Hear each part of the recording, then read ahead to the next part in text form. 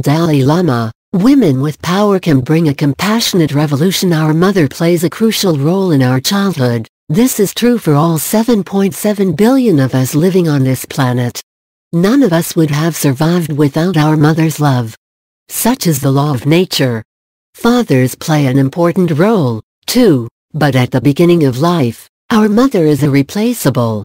She is closest to the body, heart and spirit of her child. It is she who gave us birth and brought us into the world. Experiencing this primordial link is decisive. As children grow up, they feed on maternal affection as much as they feed on milk. I was born into a humble family living in a small village in a backwater of eastern Tibet, yet I have always felt wealthy. My mother lavished her boundless love on me. I never saw the slightest expression of anger cross her face, and she always spread goodness around her. I think of her as my first teacher. It was she who first taught me the priceless lesson of compassion. Women are more empathic and sensitive. I call on the next generation of young women to be the mothers of the compassionate revolution that this century so desperately needs. You have a special role to play in creating a better world. It is often thought that women are more empathic and sensitive, and more receptive to the feelings of others. These are qualities that are embodied by mothers. In this sense, women are models of humanity. Study history, and you will see that throughout every era, across all the continents, it is men who have been responsible for carnage and destruction.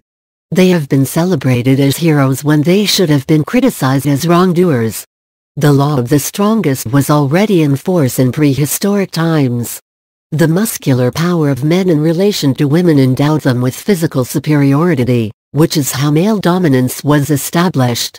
But over time, this relationship has evolved. Education, knowledge and skills have become more important.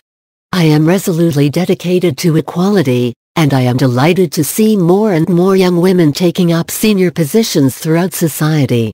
I have had the honor of meeting women leaders from all walks of life, and I encourage you, young women, to take an active role in the political and economic life of your country, so that you will be in key positions to forge ahead with the transformation that compassion can bring.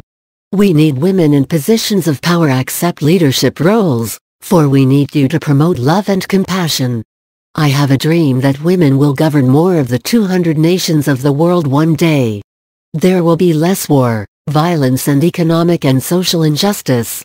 And whatever you do, you must not assume that in order to reach high office, and stay there, you need to adopt the most unacceptable masculine behavior, the use of force. Genuine strength is rooted in love and compassion. The more you exercise power in this way, the more violence will decrease. Young women of the millennium, I am calling on you to take your place at the head of a compassionate revolution.